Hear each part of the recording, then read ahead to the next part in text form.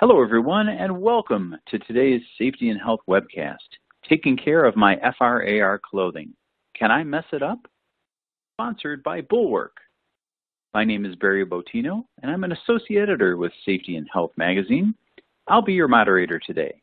Thanks for joining us. From our team here at the National Safety Council, which is currently working remotely, we hope that you are all safe and healthy amid the COVID-19 pandemic. In a few minutes, we'll start the presentation, but first, I'd like to go over just a few housekeeping items.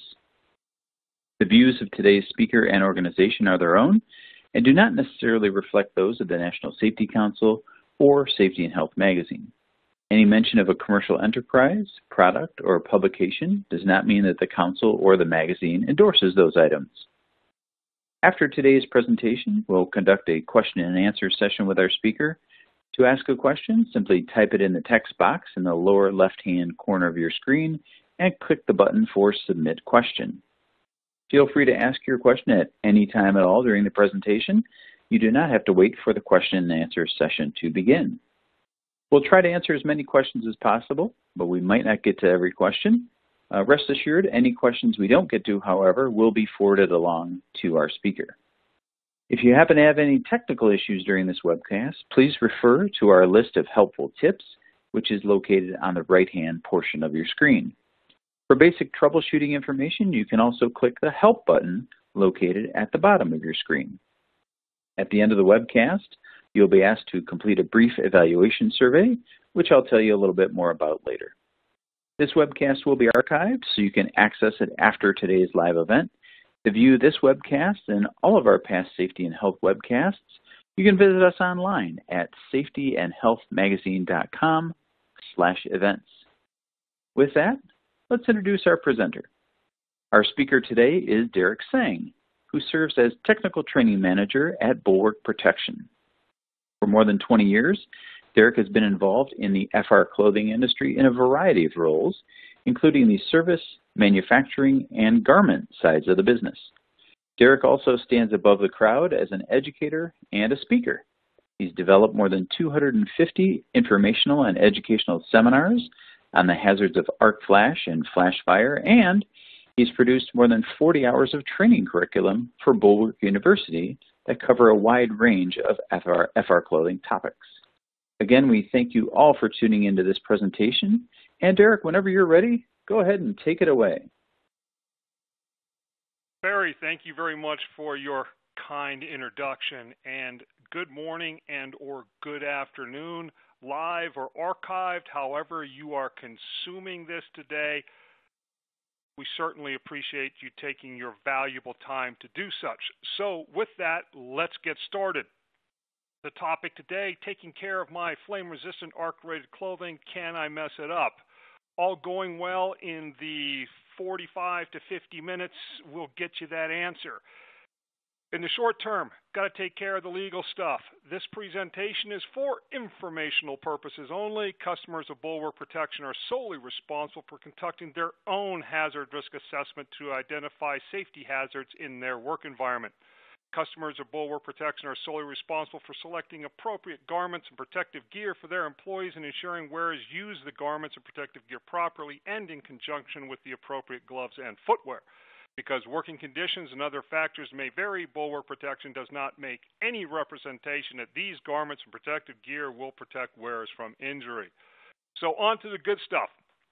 So again, welcome to our webinar.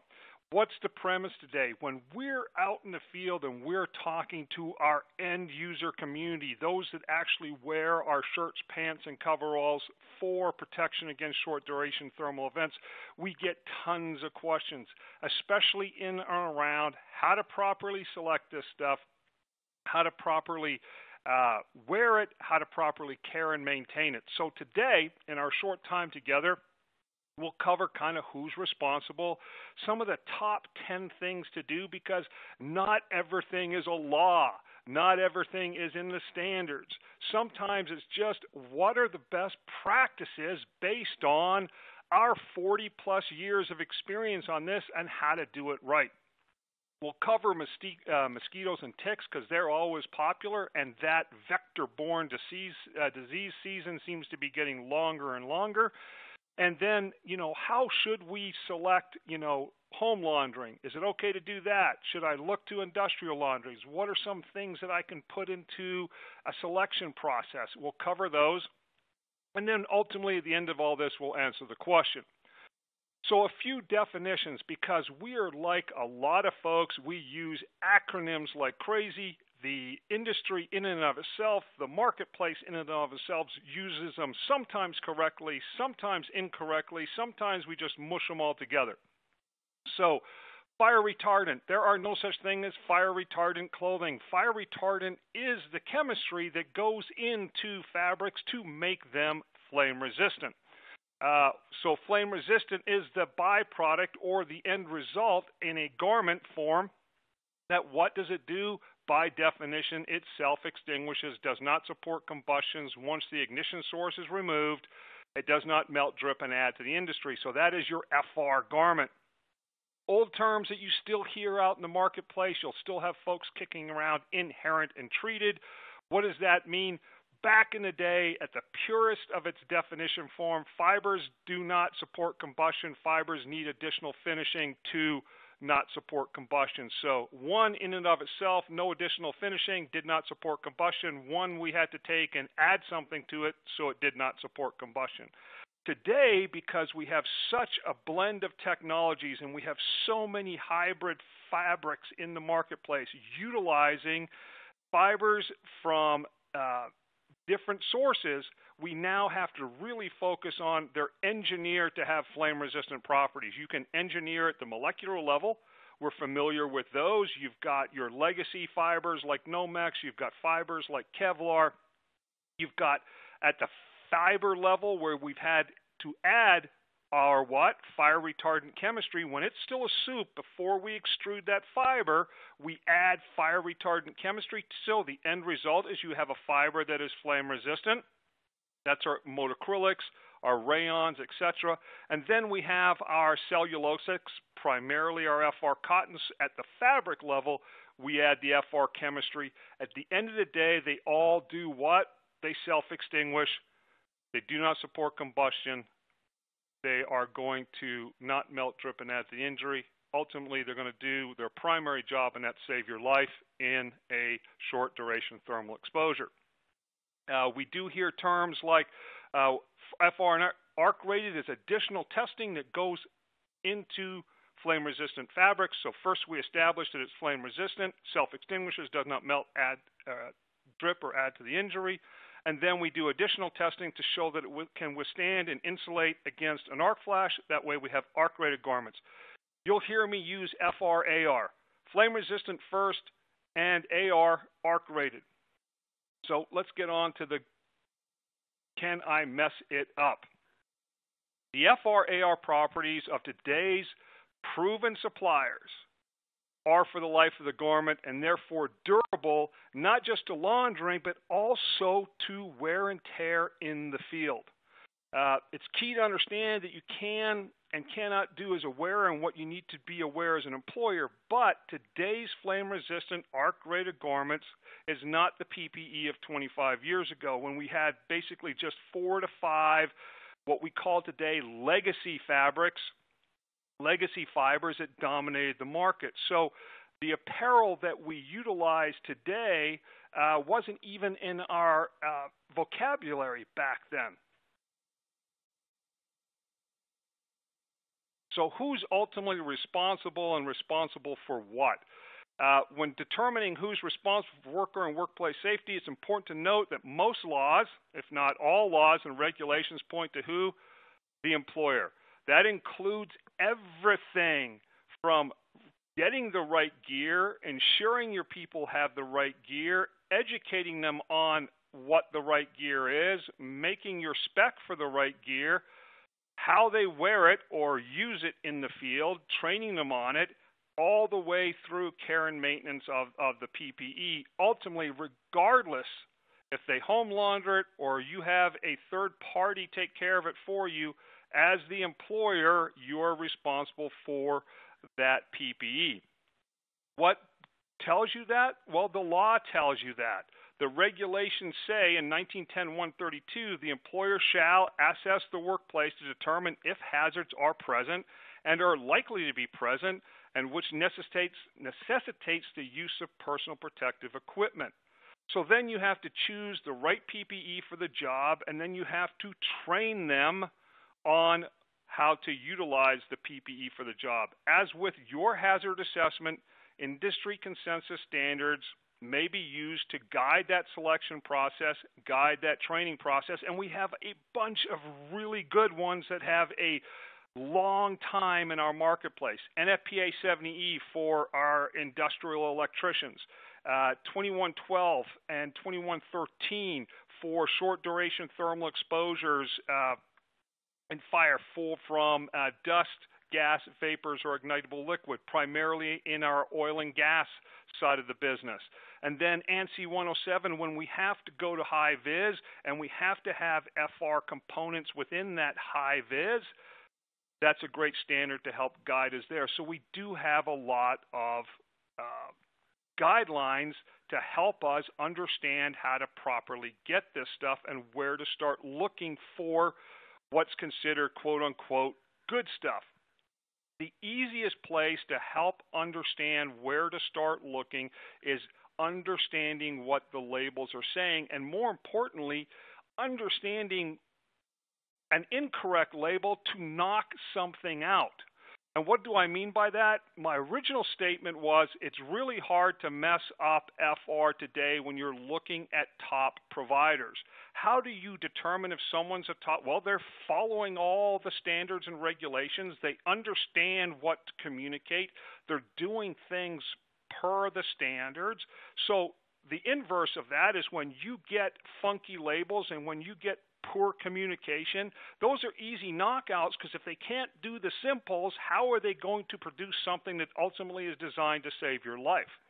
So with that, having a basic understanding of what the labels are telling you is key. So for example, ASTM 1506 gives us as manufacturers a lot of direction on what to communicate, because there are very important things when you go from a retail garment, which is clothing and primarily is not PPE, to PPE. There's a lot of things we need to make sure of. Things like tracking and identification codes, things like communicating what that has been tested to and what it can insulate and protect you to, who made it, where it was made, what rating did it obtain.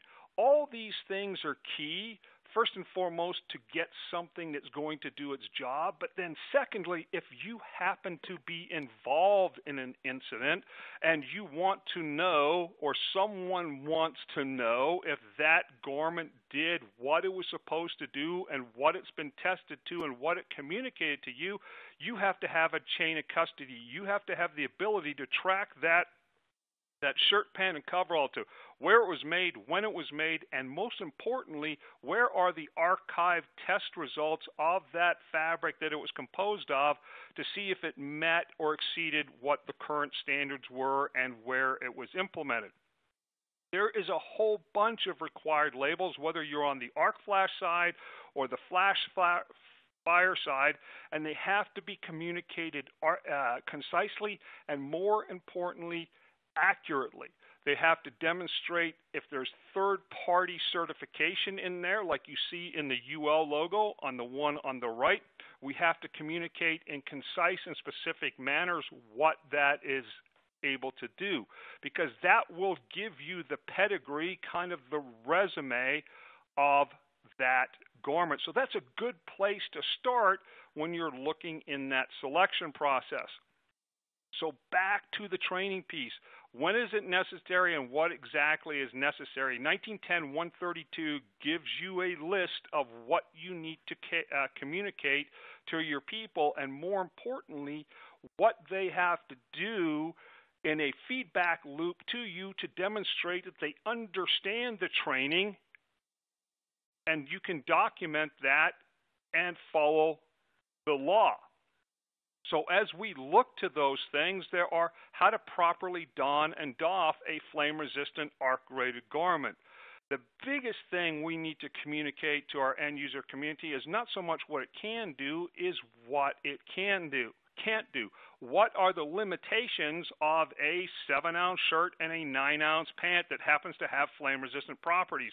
You definitely can't go into burning buildings and start saving babies in a flame-resistant shirt and pant. But it is designed for short-duration thermal exposure, more easily communicated as escapability.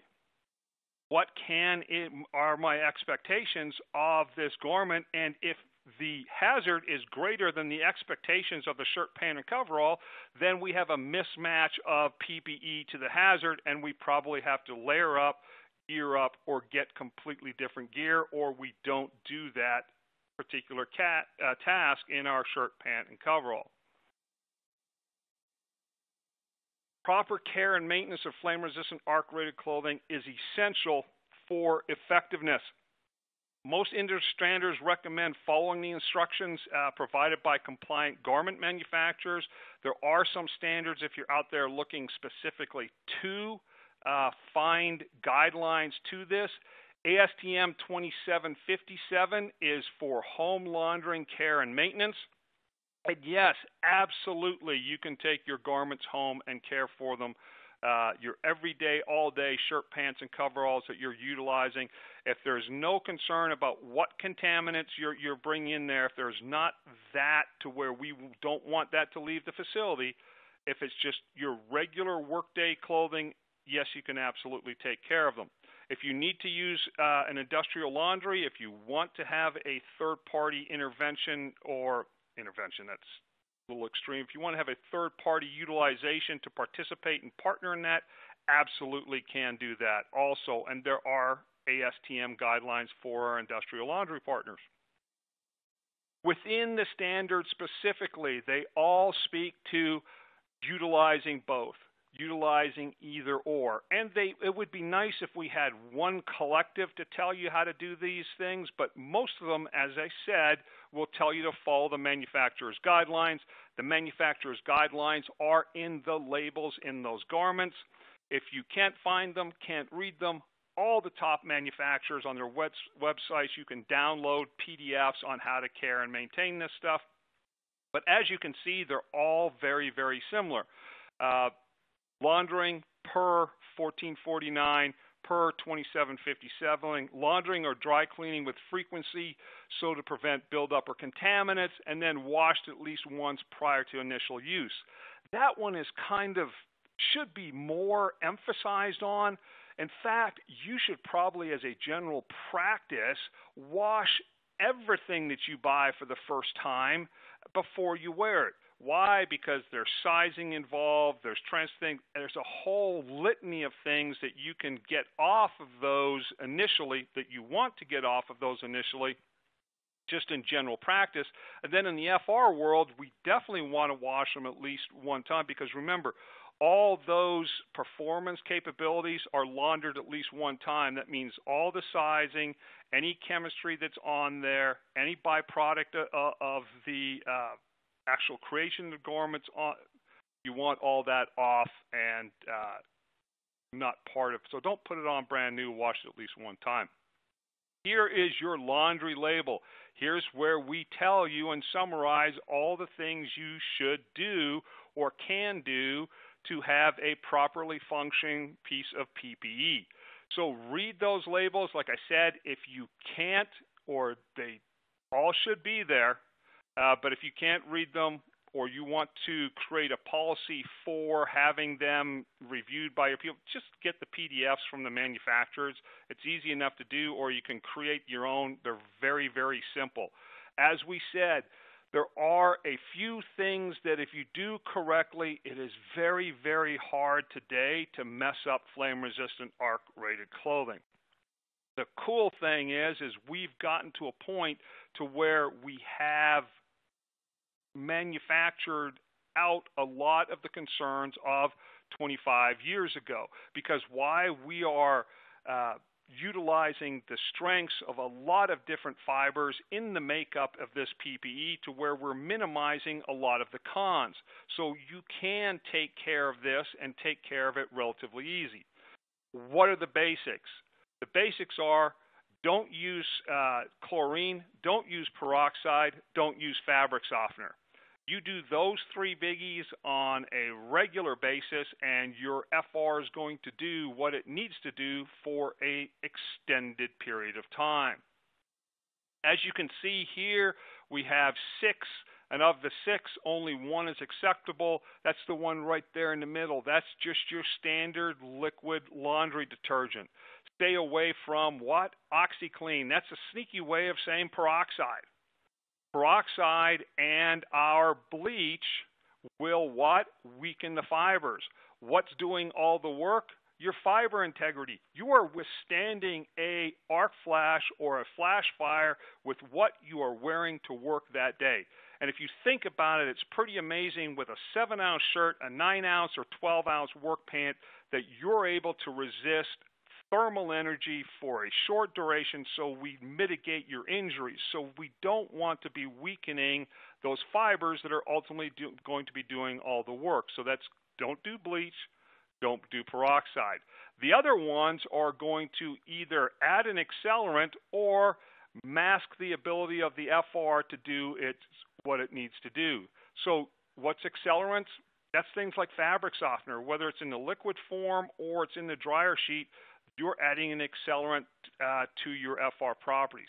Things like starch, really any kind of additive that you would put on, don't do it. Liquid detergent, wash them, dry them, you're good to go. So again, into that best practices. I mentioned the biggies, but what are some other things that you can do? So we talked about bleach and peroxide. Don't do that. Don't add any kind of additives like starch or any kind of external things after the fact that would go on your garments. Wash them separately. Is that a huge thing? No, not really. But again, you may be, just from a best practice standpoint, you may be bringing stuff in from work that you don't want to intermingle or cross-contaminate with your family's clothing. Just really a best practice, as you would think of. The old adage used to be that, hey, I'm transferring non-FR fibers and threads to my FR clothing. You're not going to have you'd have to have a massive amount of fuzz and a massive amount of non-FR threads on your clothing to have any kind of after flame effect and a thermal effect. So that was really kind of not really a strong reason. The best reason is just not from a cross-contamination standpoint. Turn them inside out. Color fastness. Do you want to keep your colors rich? That's across all really garments, but again, it's a good practice. Use liquid detergent for the best results. Does that mean you can't use powder? No, it doesn't. It just says, hey, if you can, use liquid detergent. Avoid the hottest temperatures. Again, we're minimizing things like shrinkage. We're minimizing stress on the fibers that are doing all the work. Tough stains. You can soak them in your liquid detergent. You can use your spray and wash on there. You can shout them out. You can do all those things. You're not going to mess them up from that standpoint because you're laundering them and moving forward. You can even dry clean. Definitely Bulwark garments and all really top manufacturers' garments can go through dry cleaning. And then tumble dry on low settings. Don't over dry. And if you do have a fuel or lingering odor coming out of that, rewash them. We have magnets and we have other things that can help for home laundry for just simple reminders. You can tape the reminders to your washer dryers. Or it's like I said, these are best common sense practices. Just take basic care of them, and they're going to do what they need to do when you need them to do it. Reading the labels of what you're putting on there, remember I said avoid any kind of additives. When you start thinking about insect-borne disease and insect-borne disease seasons, mosquitoes and ticks are the huge ones. There's a whole bunch of others, especially if you're in certain areas where you might have things like midges, chiggers, gnats, those things, and you're looking for something to repel those. DEET is a no-no. DEET's flash point is about 300 degrees in wet and dry. You are putting an accelerant on your flame-resistant arc-rated clothing. Don't do it. What are your options? There's a couple manufacturers out there today. We're one of them, and there's a few others who actually have garments that are imported with permethrin.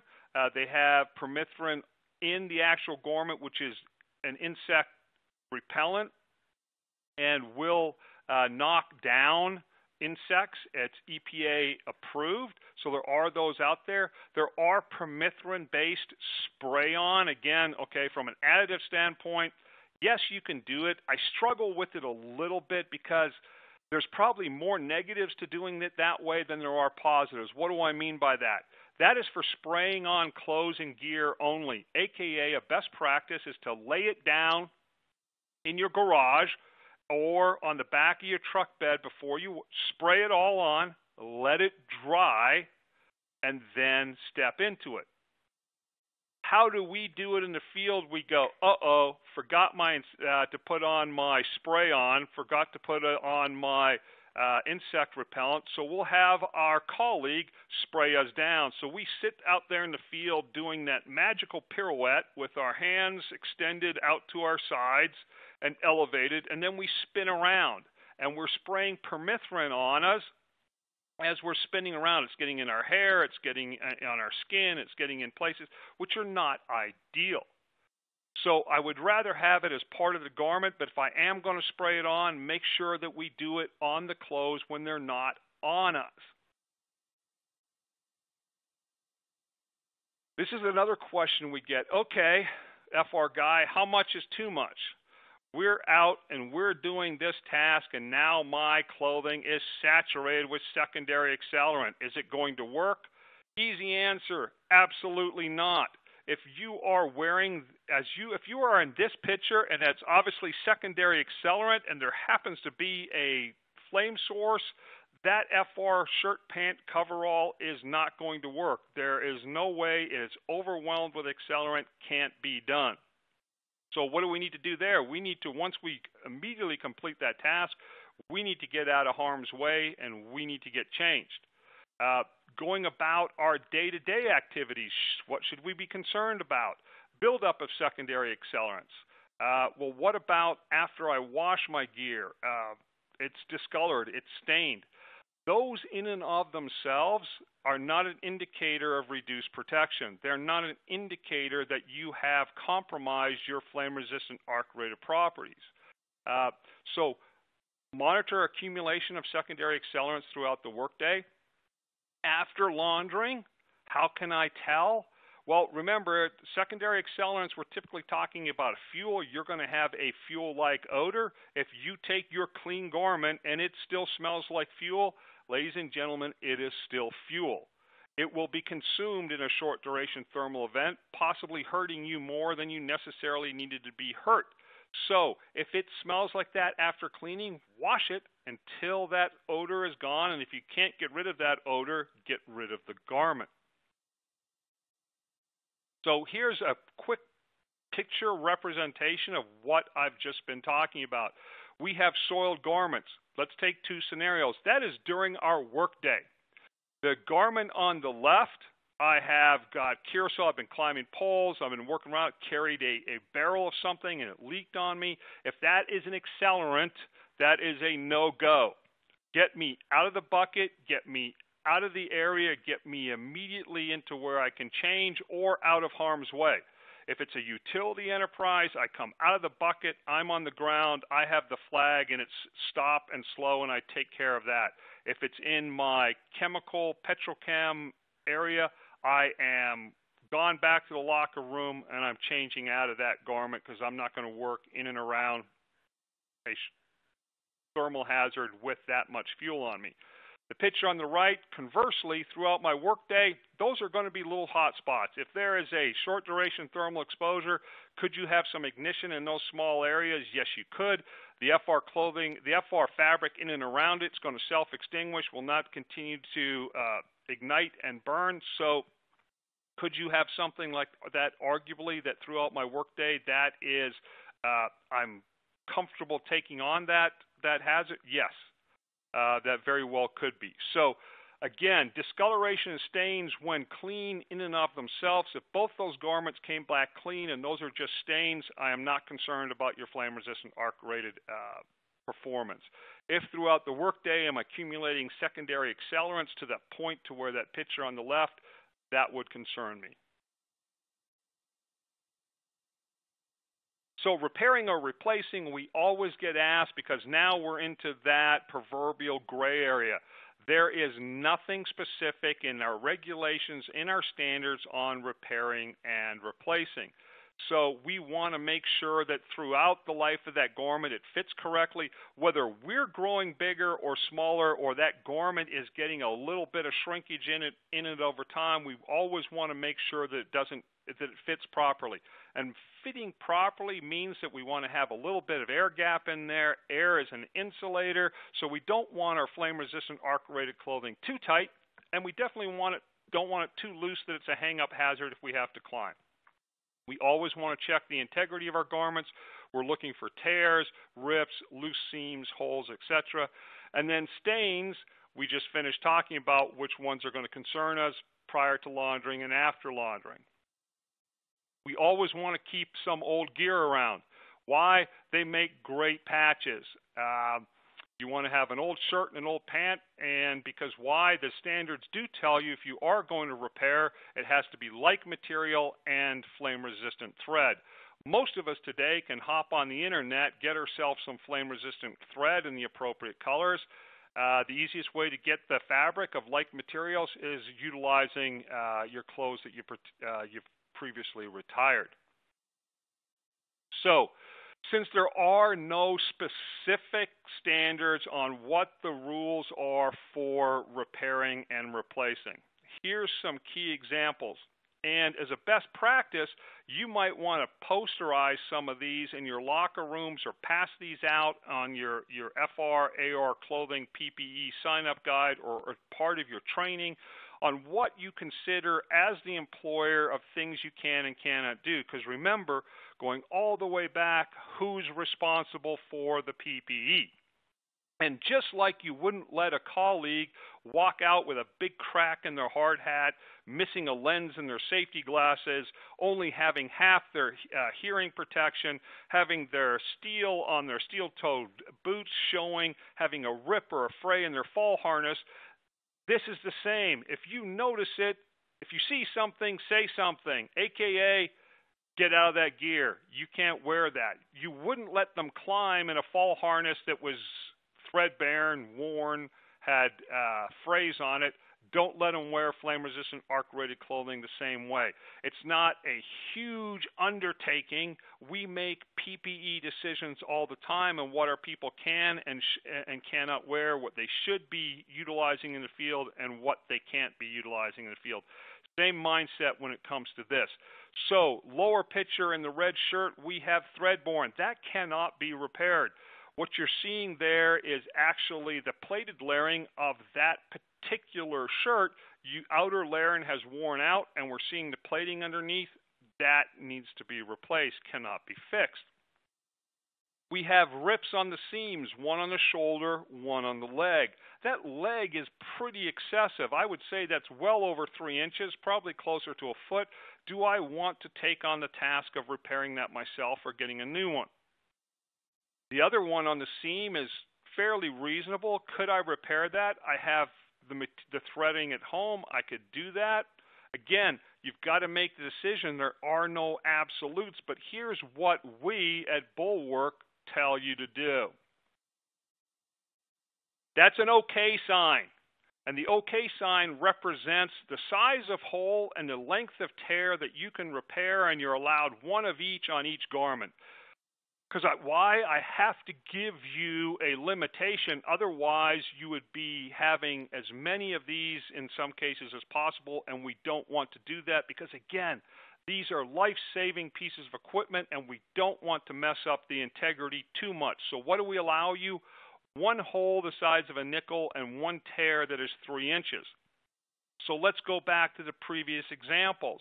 That tear on that leg is well over 3 inches. I would not be repairing that. I would be replacing that. the holes on those sleeves are not holes, that is thread-borne, I would be replacing those.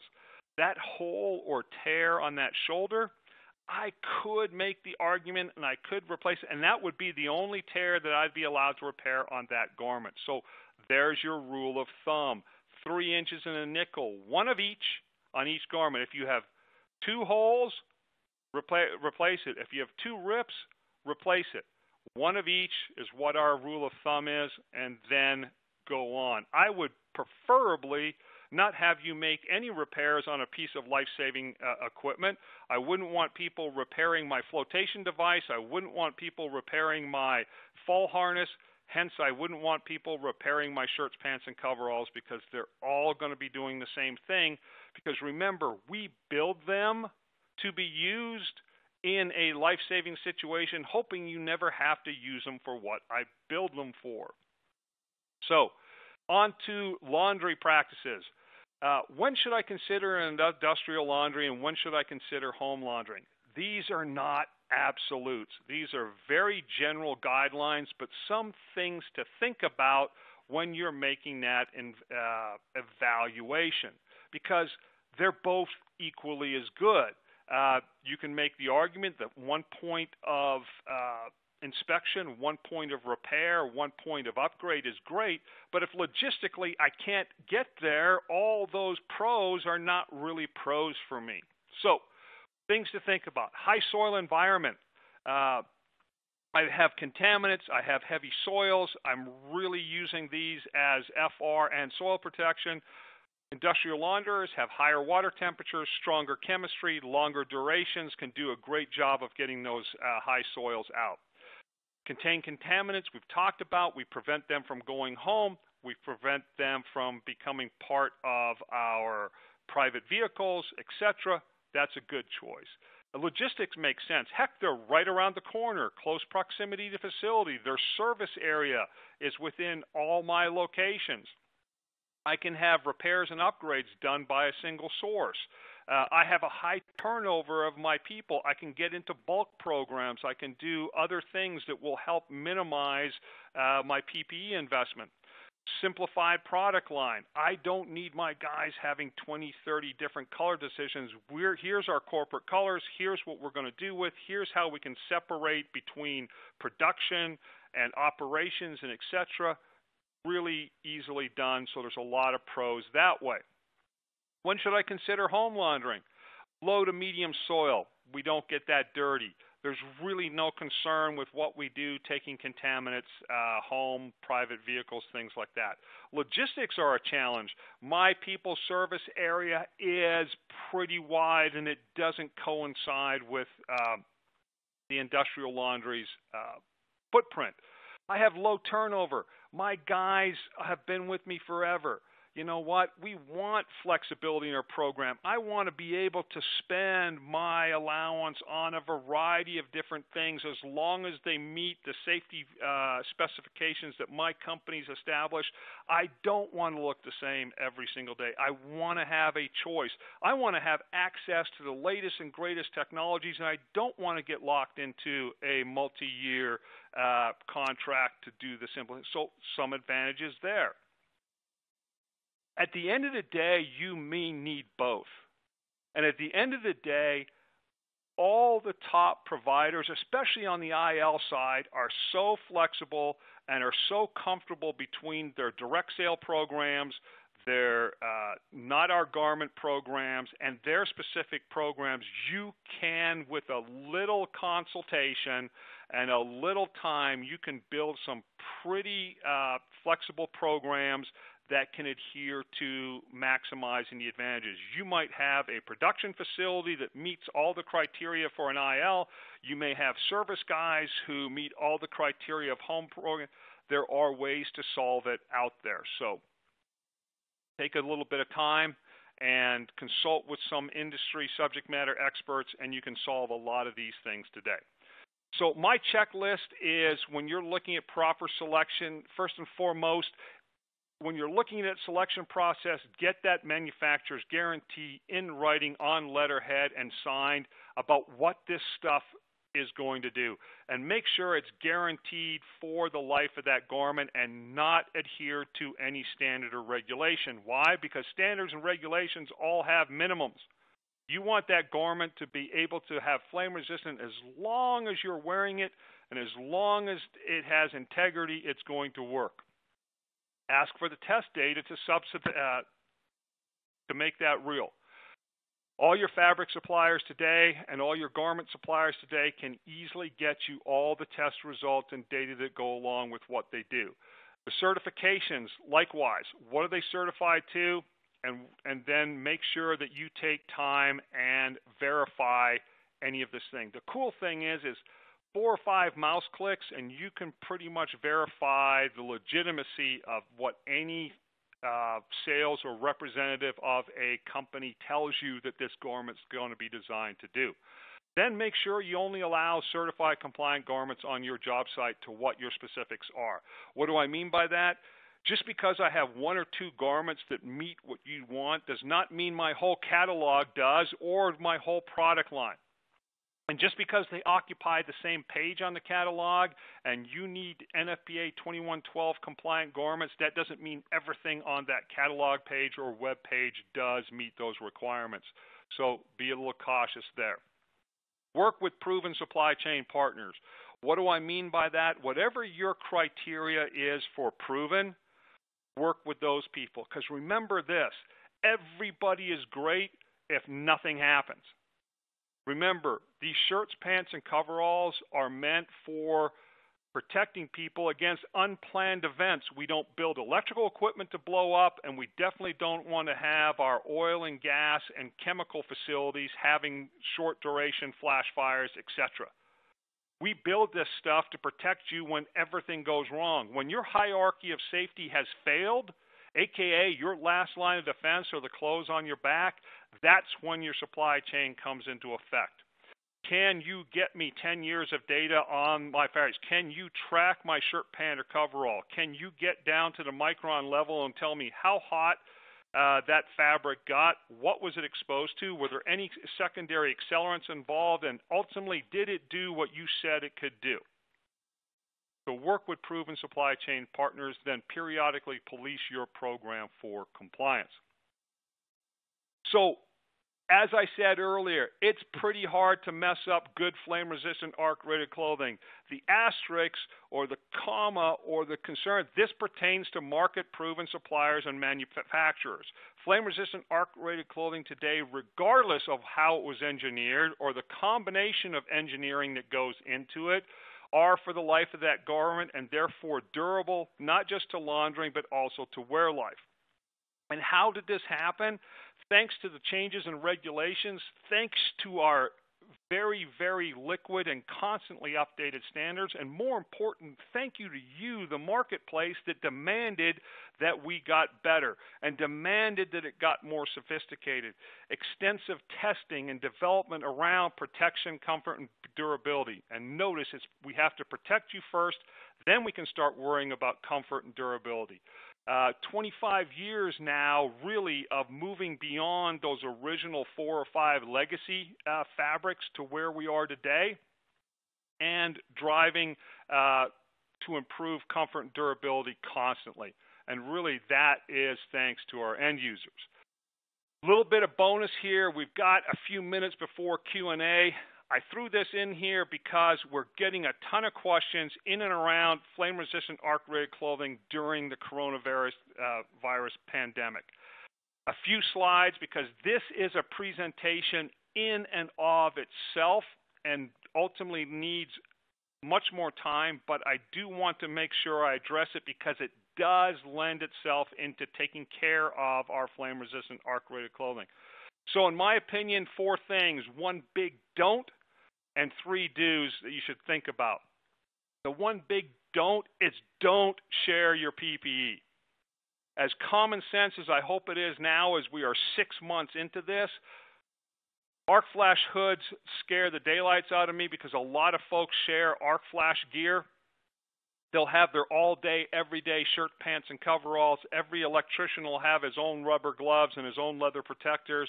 They'll have their own hard hats and face shields in many cases, hopefully their own balaclavas, and then they'll climb into the one extra large flash suit that we have for everybody on site, and everybody's putting their heads into that contained environment to where who knows what's been breathed into it. Get your own especially in hoods, get your own PPE. Be cautious about balaclavas. That's another item that I see people sharing. Everybody has their own balaclava. Hard hats, face shields, you can argue, yes, you can clean them, yes, you can disinfect them, but if everybody had their own, they're cleaning and disinfecting their own. They're not having to share those. So be very, very cautious about sharing PPE. Handling your flame-resistant arc-rated clothing in a COVID world. Number one, if you have no concern during your workday, if you have not come in contact, don't feel that you've come in contact, everything went copacetic, just follow the manufacturer's guidelines. Bring your stuff home, get out of it, put it into the washing machine, wash your hands or sanitize your hands, and go on about your day. Why are we kind of cavalier about it? If 20 seconds of hot water and soap is going to take care of coronavirus on your hands, definitely the hot water and liquid detergent in your washer for 30 minutes is going to take care of the coronavirus on your clothes. Then I'm going to throw it in a hot dryer just to make sure I've applied enough heat. As I said, there's lots of ways to destroy this virus. Use a term, it's kind of wimpy. It's not that very robust. So doing simple things take care of the virus from that standpoint. If you do have concerns, obviously make sure that you're removing it in an area to where you're not putting it in contact with other stuff. You definitely don't have other people around. Do not shake your clothes. Try to get them off with as little disruption as possible. Do them in an area that you can go back to and sanitize if possible. Then again, same rules. Wash them separately. No additional sanitization is needed. That liquid detergent, that hot water, and time do an excellent job of destroying or rendering the virus ineffective. And then we're going to throw it in a nice hot dryer for an extended period of time just for additional heat. Again, isolate clothing, remove. CDC recommends removing with gloves. If you can't have gloves on hand, just make sure you wash your hands prior to and again after. Follow good hygiene throughout the whole process. Go back and sanitize the area that you were just in, and you should be good to go. Sanitizing tools and equipment. This gets a little, from an FR standpoint, we got to put a little extra step in there and have a little bit more thought. The CDC recommends, obviously, 1/3 cup bleach to water, diluted solution to take care of tools and sanitizing surfaces where and when it makes sense. If you are doing that on a truck or in an area, I would much rather you remove yourself from the hazard. Why? Then you can remove yourself from your very expensive flame-resistant arc-rated clothing you should not be getting bleach on. If you can't get out of your expensive flame-resistant arc-rated clothing you should not be getting bleach on, take an old flame-resistant arc-rated coverall, put it on top of that, and use that during the duration for any kind of accidental overspray, all those things. If you have the ability to disposables, an arc-rated disposable, again, we're adding expense, but that's another option. If you can't do any of those and you accidentally get diluted bleach solution on you, the FR guy in me tells me, yes, you should be concerned. In reality, because it's diluted, we've done enough testing because you need to know you haven't compromised your very expensive flame-resistant arc-rated clothing. Do I want you doing it this way all the time? Ideally, no.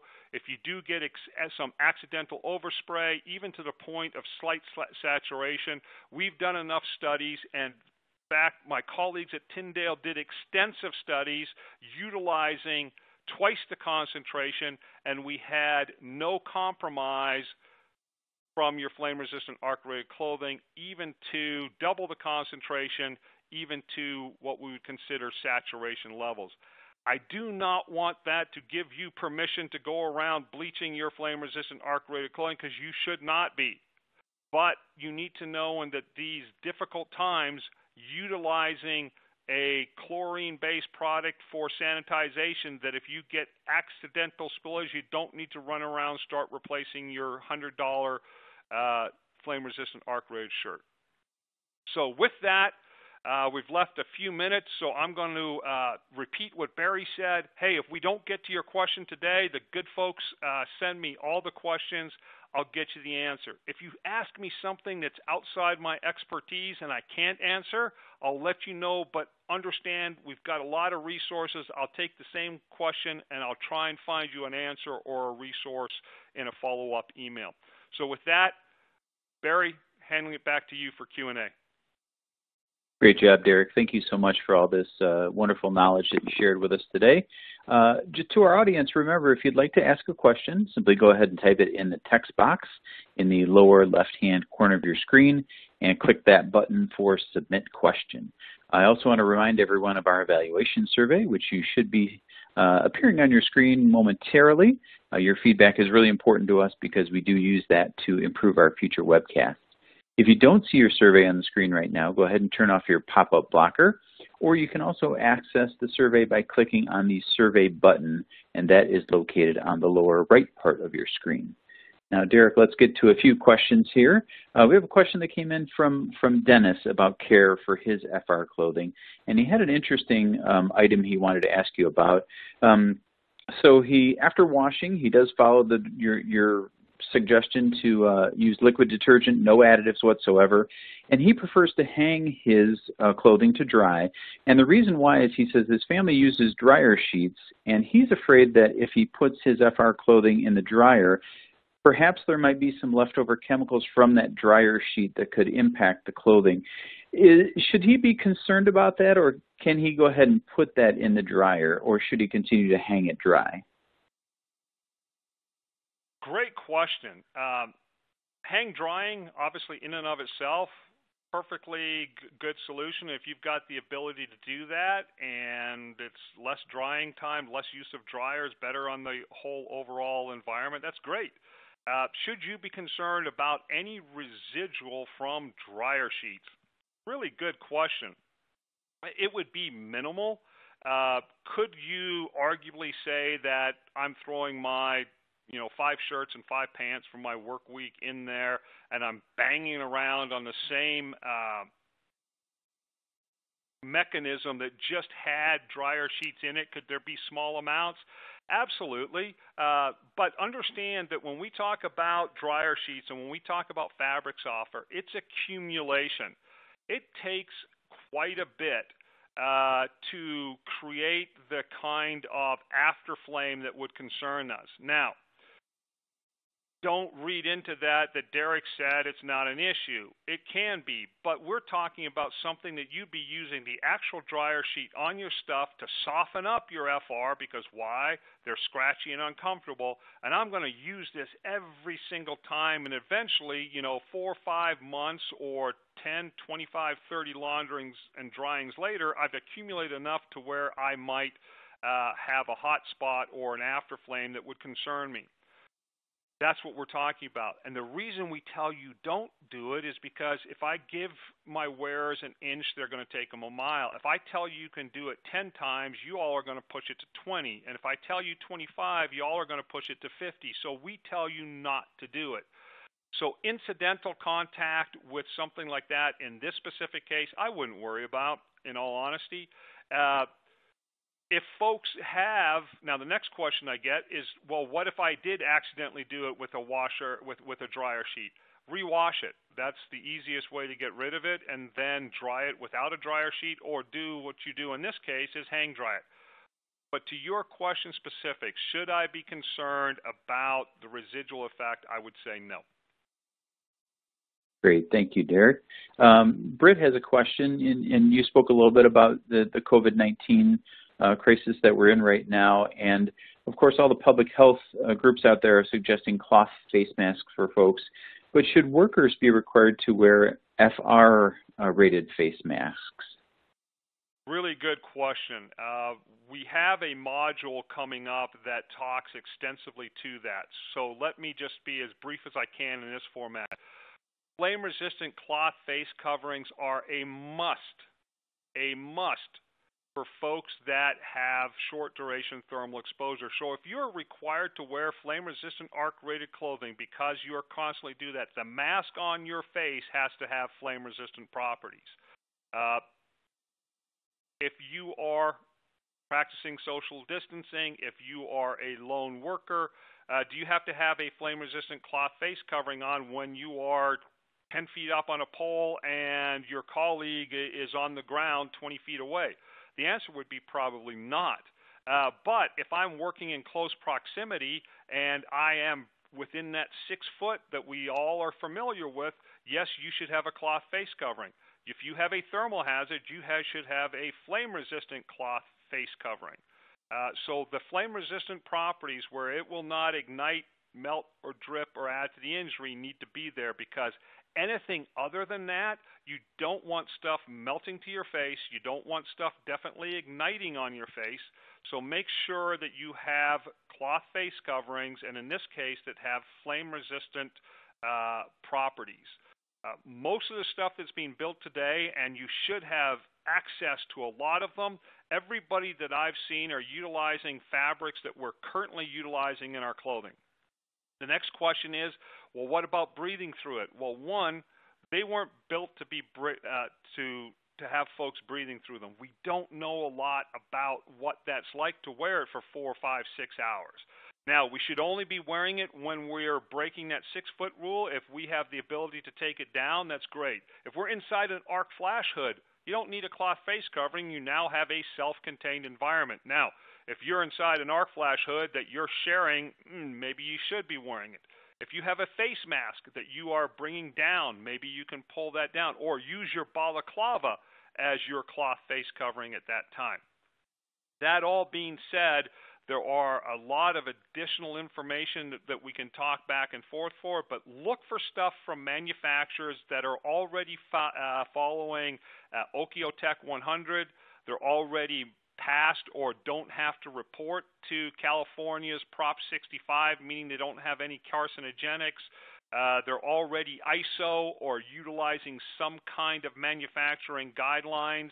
And then look for fabrics that are already being utilized in and around or on the face already. We have tons of fabrics that are used in balaclavas. If that was a cloth face covering, I wouldn't have a concern.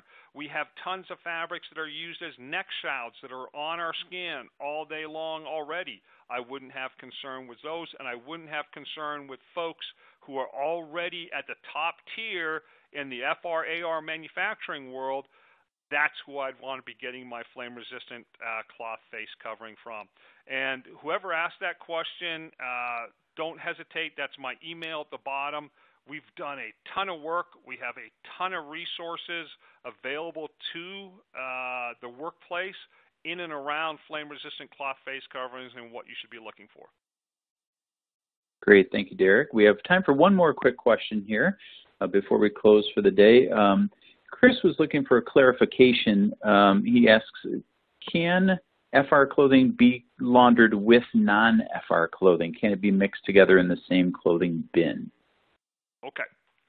So back in the day, and I'm dating myself, when we first were doing this really in 2000, when we were first doing this in 95, the rule of thumb was wash separately. And the reason they gave you that is you didn't want transference of non-FR threads and fibers onto your FR clothing, which I guess in theory sounds like, oh my gosh, I just got a bunch of lint from my non-FR sweatshirt transferred to my work shirt.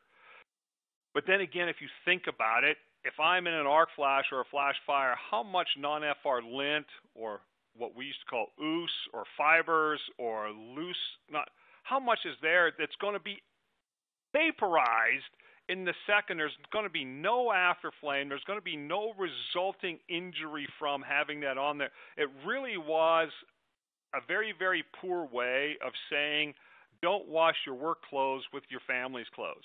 And the rationale that we gave as a marketplace back in the day that's kind of manifested its way through, even still today, is we don't want to cross-contaminate non-FR threads onto our FR clothing. How much loose threads and byproducts are you potentially, even if I took everything out of my lint trap and placed it on my FR clothing, that fuel is going to be gone in the first nanoseconds of an arc flash or a flash fire, and it's definitely not going to sustain any kind of thermal exposure to where I'm going to be hurt. So it was a very, very, it sounded good. It sounded like something that you should do, but really it's nonsensical when you apply it to what the hazard is. The best practice, what we're really saying, is don't wash your work clothes with your family's clothes for cross-contamination. And that's all the things that you could potentially be bringing home. So it's more the inverse. Not that my family's clothes are contaminating my work clothes. I would just not rather contaminate my family's clothes with my work clothes. So hopefully that's a clarification of a kind of urban myth that perpetuated through our industry for years. But if you accidentally did it, or you're pulling out your arc-rated shirt and you notice that there's, a bunch of the kids' pajamas have been, spinning around in there with you, should you panic? I would say no. Okay, thank you, Derek, for that. Unfortunately, folks, we have run out of time today. I'm sorry we did not get to everyone's questions, but as Derek mentioned, all of today's unanswered questions will be forwarded along to Derek for his responses. Once again, I hope you take the time to fill out our evaluation survey and share your input with us. That ends today's Safety and Health Magazine webcast. I'd like to thank our outstanding presenter today, Derek Sang, everyone from our sponsor at Bulwark Protection, and all of you who listened in today. Have a safe day.